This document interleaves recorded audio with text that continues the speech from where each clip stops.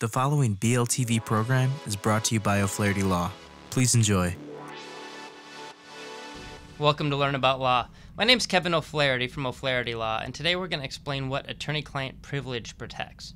First, we're going to talk about what attorney-client privilege is, and then we're going to talk about two different types of attorney-client privilege. So first, let's talk about what attorney-client privilege is.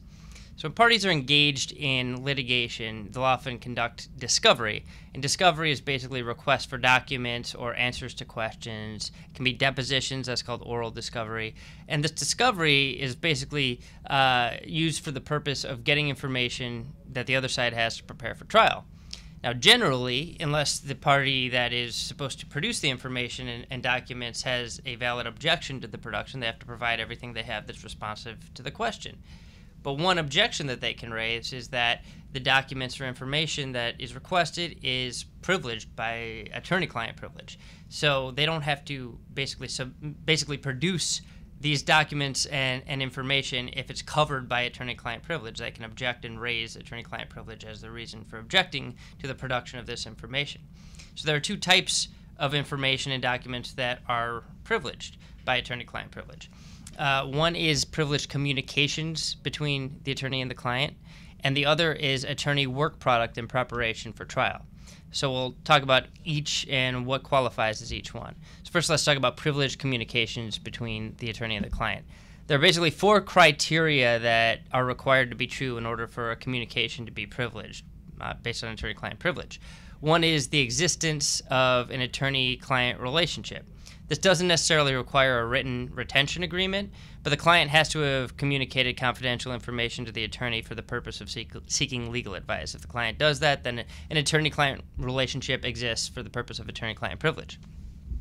The second criteria for privileged communication is that information must have been exchanged in confidence. The privileged information must have. Basically, this means that the information was communicated to the attorney with the understanding that the attorney wasn't to share it with others. The third criteria is that the communication must have been made while the attorney was acting in his or her legal capacity. And this is basically just the communication must have been made for the purpose of seeking legal advice, not in casual conversation at a cocktail party. And fourth, the communication must remain confidential, meaning that neither party can disclose it to a third party between the time it was made and the time that the privilege is asserted. Once the information is disclosed to a third party, the privilege is generally waived. So if those four things are true, the communication between the client and attorney, whether it's verbal or an email or a letter, the privilege applies and the parties don't have to disclose that communication in discovery. The other type of protected information under attorney-client privilege is attorney work product. And this basically protects notes of the attorney that are made in preparation for trial or in connection with litigation.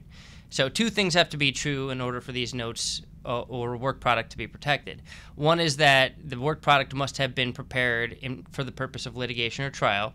The second is that the work product must consist of theories, mental impressions, strategy, or litigation plans of the attorney, not the underlying facts of the case. So you can't basically hide facts by calling it attorney work product, but the attorney's strategy or thoughts about the case are attorney work product, and the attorney doesn't have to produce them in discovery. They can raise the attorney-client privilege.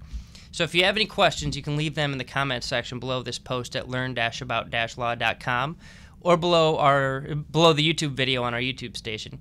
If you found this helpful, we would love it if you subscribe to us on YouTube, iTunes, and SoundCloud to find out the topics that we publish every day. We do an article and a video, different topics every day. If you need some help, give us a call at 630-324-6666. That's 630-324-6666. We have offices all around Chicagoland for your convenience. Thank you so much for watching and listening. Thanks so much for watching our video. If you have any questions, feel free to comment below. Click the subscribe button for new videos every week, and download and review us on iTunes. Visit learn-about-law.com for other legal-related articles and videos. Visit our business podcast and video blog, seizeyourbusiness.com, and visit Making Real Estate Fun for real estate videos and podcasts. Call us at 630-324-6666 for a free consultation.